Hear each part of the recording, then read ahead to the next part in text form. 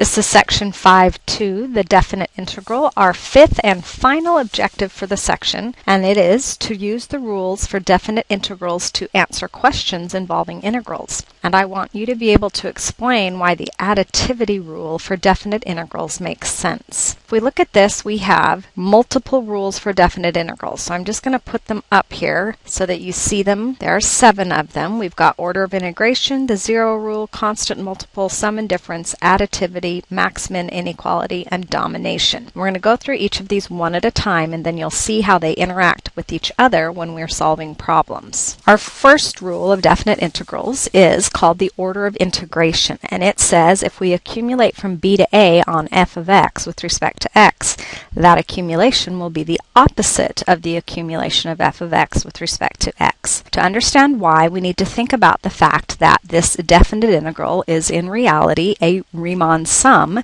and we've taken the limit of it. And if we think about what this is representing, it's y coordinates times a delta x. So graphically, if I'm starting at b and ending at a, then in order to get from b to a, I have to move left. That means my delta x will have to be a negative change in x. Since we're integrating in the opposite direction and x is getting smaller from b to a, then our delta x is negative, which means this will be the opposite of the original. Our second rule is the zero property, and it says if I accumulate from a to a on f with respect to x, I get nothing. If we think graphically about this, that means we're accumulating under a single point. So how much area is beneath that point?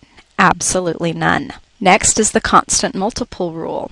If we again think graphically about this, this says if I have a function and I multiply it by k, so all of the y values are becoming k times as large, and then I accumulate, I'm going to get the exact same result as if I accumulate first and then multiply by k. Thinking graphically, the accumulation here would be one number, whereas if I multiply all my y values by k, I have taken this accumulation and multiplied it by k. Every vertical dimension got multiplied by k, so then the area will also be multiplied by k. Fourth is the sum and difference rule. This one says if I have two functions that are added together and then I accumulate them, I'm going to get the same result as if I accumulate them separately and then add. And the same works for subtraction. To see this graphically, I could accumulate this f and accumulate this g and add those two numbers together, and I will get the same as the accumulation when I add the two functions together first. With my additivity property, it says if I accumulate from a to b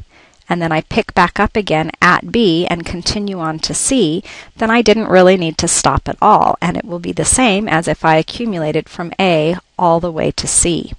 So graphically, here's that accumulation from a to b, then I add the accumulation from b to c. Notice that I'm shading the same regions as if I just accumulated from a to c. Rule number 6 is the max-min inequality. If I label max f as the maximum value on f and min f as the minimum value of f on the interval from a to b, then I can create rectangles that have the minimum f as its height or the maximum f as its height. And notice that if I now graph the accumulation under the function, it will be trapped between the two, which is exactly what this property says. The true accumulation is trapped between the minimum y value times the length of the interval, or the area of that small rectangle down here, and the area of the large rectangle, which was the maximum y value times the width. Lastly is our domination. This one says if f is greater than g, in other words, if the y coordinates on f are always above the y coordinates on g, then the accumulation of f will be larger than the accumulation on g. So we can see that graphically. Here's our accumulation on g. Since g is positive, we know the accumulation is the same as the area, and since f is above g all the time, its area or its accumulation will be larger. Now this particular line here is just a special case. If g happens to be the horizontal line y equals 0 and f is greater than that, in other words, the outputs on f are always positive, then the accumulation must also be positive. With example 1 now, we can see that if we suppose negative 1 to 1 on f gives me 5, and the accumulation from 1 to 4 of f with respect to x gives me negative 2, and the accumulation from negative 1 to 1 on h with respect to x gives me 7, then I can find each of the following using these properties. So if I want to accumulate from 4 backwards to 1, that's going to be the opposite of the accumulation from 1 to 4, which I was told is negative 2. So it'll be the opposite of negative 2, which is 2.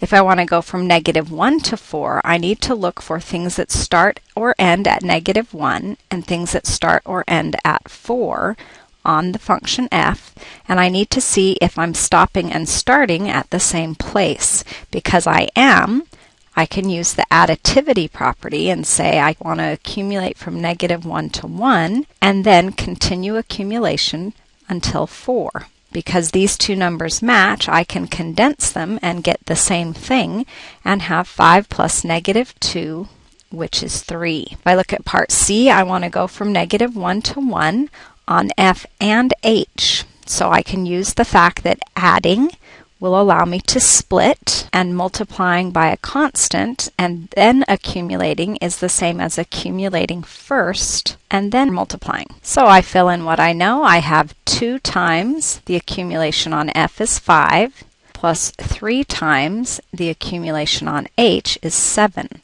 I get 10 plus 21 gives me 31. If I look at my final one, this says I want to accumulate from 0 to 1, and I don't have any zeros anywhere, so I cannot figure this out.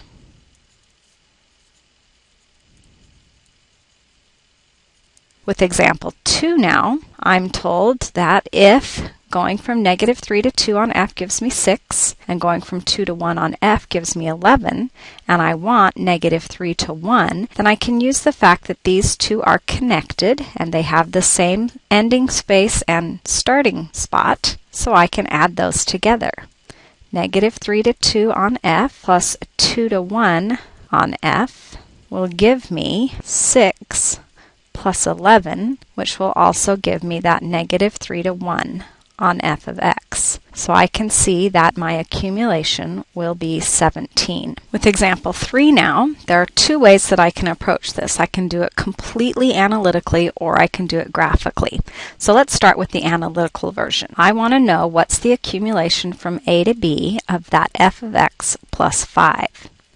So what I can do is analytically break this into 2 pieces. I can say that's the same as the accumulation from a to b of f plus the accumulation from a to b of 5. I know this accumulation is a plus 2b, and based on what I learned earlier, I know that accumulating a constant will just give me that constant times the length of the interval. So I end up with a plus 2b plus 5b minus 5a. Simplify, I will end up with a negative 4a plus a 7b. Now the other variation is I can think graphically. If I think graphically, I have some function and I'm accumulating from a until b. And this accumulation here is an a plus 2b. Now if I add 5 to the outside of the function, what that's going to do is it's going to take that same picture and move it up 5 units. So what used to be my axis here is now going to be 5 units higher. So this area here will be 5 times the length of the interval, whereas this accumulation, before it got moved up, was a plus 2b. Put those together and we end up with the same answer. With example 4, this one tests whether or not we know our properties or our rules for definite integrals. So if we look here, this says I'm going to start at 2 and end up at a, and the question is that the same as if I start at 2, go to b, and then continue on from b to a? Well, this is our additivity rule, so this one is true. The next one says if I have a function and I multiply every y-coordinate by 3 and then accumulate, am I going to get the same thing as if I accumulate f originally and then multiply by 3? Well, hopefully you recognize that this is just your constant multiple rule, and this one is also true.